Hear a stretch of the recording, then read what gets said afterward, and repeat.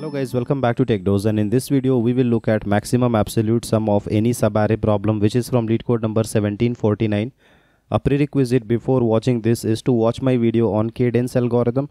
So the link will be in the description below. In this problem we will be looking at two approaches and one of them will be based on cadence algorithm. Let's now read the problem statement. You are given an integer array nums. The absolute sum of the subarray from L to R is absolute value of all the elements. If you sum it from L to R and you take the absolute value, that will be considered as the absolute sum of the subarray from L to R. Return the maximum absolute sum of any subarray of nums. Note that the ABS of x is defined as follows. If x is a negative integer, then ABS of x equals minus x, and if x is a non-negative integer, then ABS of x equals x. Now if you look at one example, like let's say if you look at the second example, then in this particular case, how do we find the maximum absolute sum of any subarray? Now if I just remove this word absolute sum, right, and I say that maximum sum subarray, you want to find maximum sum subarray, then this is the same problem as the cadence algorithm, because the cadence algorithm is used to find the maximum sum subarray, right? So what you can do here is, actually in the brute force approach, you can try generating all the possible subarrays, which will be of order of n square, and then track the maximum sum, and definitely the nums length is 10 to the power of 5 maximum, and that is why an n square algorithm will be 10 to the power of 10, which is way beyond your 10 to the power 8, so it will not run in 1 second. Now as we have already noticed that the maximum sum subarray problem is the cadence algorithm, therefore we can apply the cadence algorithm on this and try to find the maximum sum subarray. But if you apply the cadence algorithm, then it will be giving you the maximum sum to be 3 only, right? But the answer is not 3, it is 8. So what we can do? Actually there is an additional concept of absolute sum. That means even if you try to find the minimum sum subarray, in any of the subarray find the minimum sum, and in any of the subarray find the maximum sum subarray.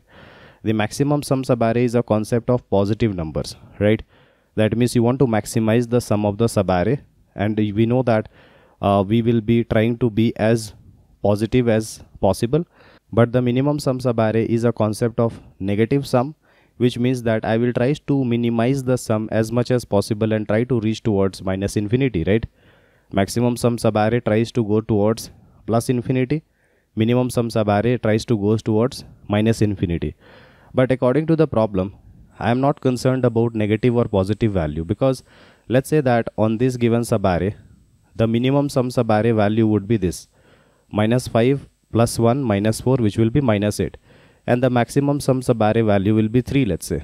Then out of these two, we know that minimum sum subarray is minus 8 and maximum sum subarray is 3. I will not be considering 3, but I will be weighing the option which one to pick, minus 8 or 3, because I can always convert it by the absolute function to a positive number.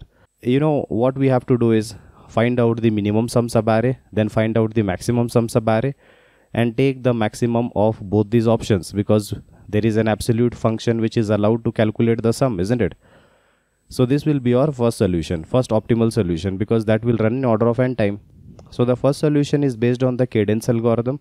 I have already written the main part of the code of cadence algorithm, and if you look at the given array, then on this we can just follow the code. I will show you a dry run of how to calculate the maximum sum subarray. So I will be taking a current sum equals 0, maximum sum equals minus infinity, and I will be starting with the first value. As soon as you see the element, you just add it to the current sum and then compare current sum and maximum sum. Since the maximum sum is small, so I'll be updating this to current sum. Now check if the current sum is less than 0, then reset it to 0, but it is not less than 0, so we are fine. If you look at minus 5, just add it, this becomes minus 3. Compare current sum with maximum sum is larger, so no change will happen. Now since the current sum is less than minus 3, initialize it to 0 again. Move ahead, and this is 1, add 1. Now compare current sum with max sum, no change will happen. 1 is greater than 0, so it is fine. Let's check this minus 4. Minus 4 added will make it minus 3. So minus 3 and 2 will be compared, no change to 2, and since minus 3 is less than 0, reinitialize it to 0. Now for 3 gets added here. 3 is larger than 2, so the max sum will become 3 now. And since 3 is greater than equals to 0, so no update. Minus 2, this makes it 1. 1 compared with 3, no change at all. And 1 is greater than equals to 0, so no update in the current sum. And we are done. Once we are done with the parsing from left to right side, then the maximum sum will give me the maximum sum subarray, right? So this is 3. Okay, we have found the maximum sum subarray, but we need to find the minimum sum subarray as well. So how do we find it? So there are 2 ways to find it. The first way is actually to change this piece of code, right, where you try to minimize the value instead of trying to maximize the maximum. Try to minimize the maximum, right? That is one way. But what I will do is I will reuse the same piece of code, and that is why I can just convert this array by multiplying each of the element with -1. So if you do that, this will be the changed values, right?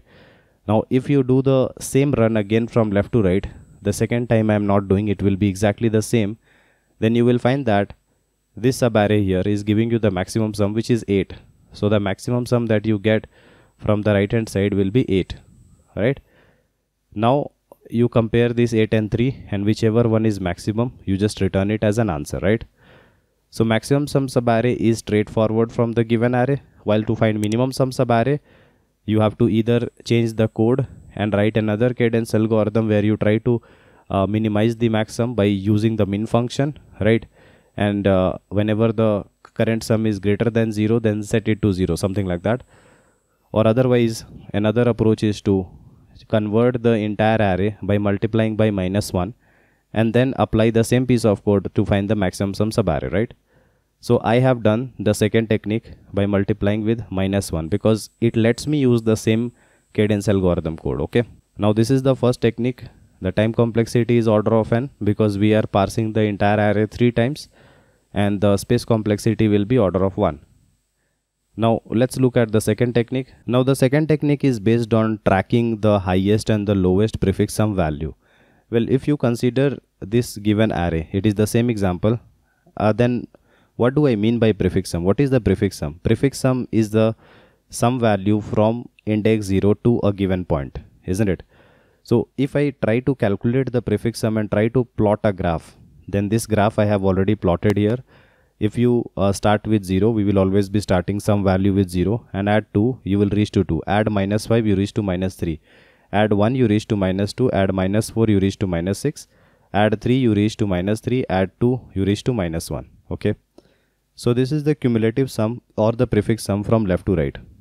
Now if I tell you that what will be the maximum sum subarray in this case, so I want to find a contiguous run of items which will be giving me the maximum sum or the minimum sum, right?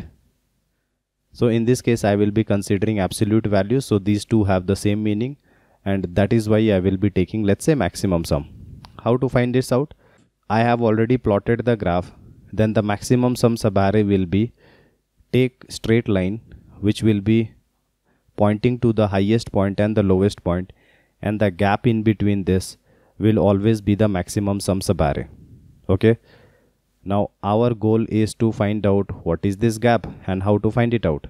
So in order to do that, what I will be doing is I will be using the maximum prefix sum and the minimum prefix sum. So the maximum prefix sum will be tracking the highest point, and the minimum prefix sum will be tracking the lowest point. And after parsing all the indices, we will be just returning the difference between them as the maximum sum subarray. Let me just show you how it is done. So for the first value, we have 2. Now calculate the prefix sum. So the prefix sum will start at 0, and if 2 is added, it will become 2. Check the maximum prefix sum. Is it larger than 2? No. So update this to 2. Minimum prefix sum. Is it larger than 2? No, so don't update it, right? I want to minimize the minimum prefix sum, maximize the maximum prefix sum. -5, so this will become -3. Now max prefix sum will not increase because I want to maximize it. -3 is smaller. Min prefix sum will become -3. Okay, fine. You see this one will be added, and this becomes -2. So this will not change, and this will also not change because -2 is larger. Now if you add -4 to it, this becomes -6. Now this will not change, 2 is already larger, and this will be changing to -6 because -6 is smaller. Now go to this 3, 3 will be added, this becomes minus 3. 2 is larger, so it will not change. Minus 6 is smaller, so this will not change. 2, so this becomes minus 1. 2 is larger, so it will not change. Minus 6 is smaller, so it will not change, and we are done. At the end, you know the highest point and the lowest point. Take the difference between the highest and lowest point, max prefix sum minus min prefix sum. So 2 minus of minus 6 will be coming out to be 8, and therefore 8 is the answer, right? Now this may sound tricky, but if you know the properties of prefix sum, then I think it should be clear now. So the time complexity in this case is order of n, and we have exactly done 1 parse, and the space complexity is order of 1. Let's now look at both the codes. If you are someone who is looking to prepare for top product based company within a limited time of just 3 months, then we have brought for you both the DSA and the system design live interview training program. The most important feature of this program is you get a filtered and condensed structured curriculum, in-depth discussion of all the topics, and my guarantee of your understanding, one-on-one guidance with me, and live weekend classes. To know more about the training, you can WhatsApp us on this given number. If we look at the cadence algorithm, then we are given the nums, and I will be finding the maximum sum subarray. This is the code for finding the maximum sum subarray using the cadence algorithm. After that, I will be flipping all the signs by multiplying all the elements with minus 1, and again I will be finding out the maximum sum subarray using the cadence algorithm. And since I have flipped all the signs, it will become minimum sum subarray, and then we will be returning the maximum between the max sum subarray and the min sum subarray, right? This was technique number 1 using cadence algorithm. If you look at the prefix sum, then in this case we are just trying to track the min point and the max point. That means the min prefix sum and the max prefix sum, and the prefix sum will be adding up all the values. So I'll just iterate through all the items. Prefix sum will be adding the current element, and then try to minimize the min point, try to maximize the max point. Once you are done iterating through all the items, then return max point minus min point. That means max prefix sum minus min prefix sum, which is the highest point and the lowest point difference value, right? Which we are calculating, which I told you the gap items, right? The gap between the highest and the lowest point. So these are the two approaches, and I hope it is clear. If you still have any doubt, then feel free to comment below, and I'll try to help you as soon as possible. Like and share our video and subscribe to our channel in order to watch more of these programming videos. See you guys in the next video. Thank you.